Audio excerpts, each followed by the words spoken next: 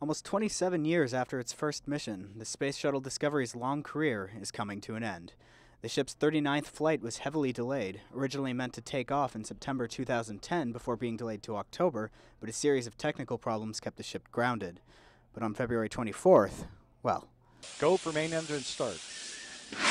We have main engine start. 2, 1. Booster ignition and the final liftoff of Discovery. It took 8.5 minutes for Discovery to reach orbit, at which point it accelerated up to a speed of 17,500 miles per hour in order to catch up with the International Space Station.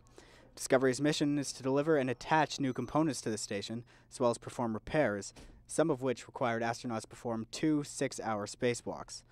On Monday morning, Discovery undocked the International Space Station to head back to Kennedy Space Center in Florida for the last time, with landing scheduled for Wednesday. NASA spokesman Bill Jeffs called the Discovery the world's most traveled spaceship.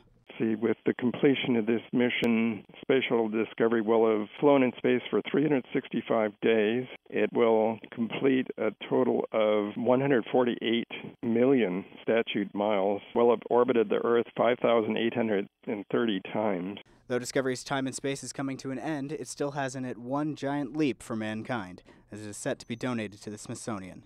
And to celebrate the ship's last day docked at the International Space Station, William Shatner gave the crew a wake-up call. These have been the voyages of the Space Shuttle Discovery. Her 30-year mission, to seek out new science, to build new outposts, to bring nations together on the final frontier, to boldly go and do what no spacecraft has done before. Brent Tennant, Humber News.